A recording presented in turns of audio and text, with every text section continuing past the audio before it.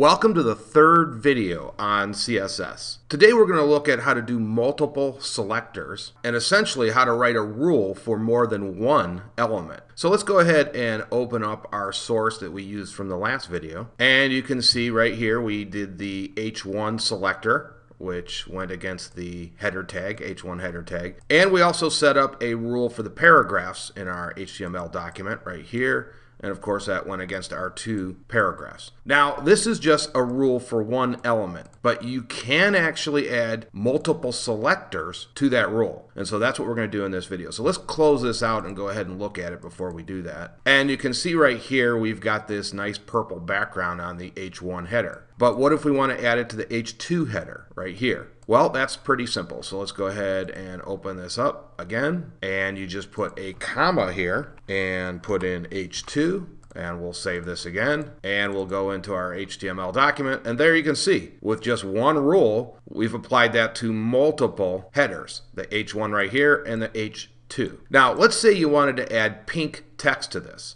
but you didn't want to add it to both of the headers. We can go ahead and do that too. So let's go open up the source. And we will make a new rule because we didn't want to apply this to the H2 header.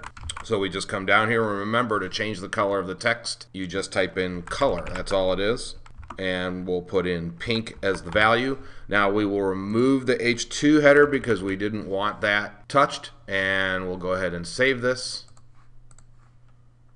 And there you can see we've got our pink text just for the H1 header. So again, you can apply different properties in other rules to an element. Okay, so that's how that works. I will see you guys in the next video.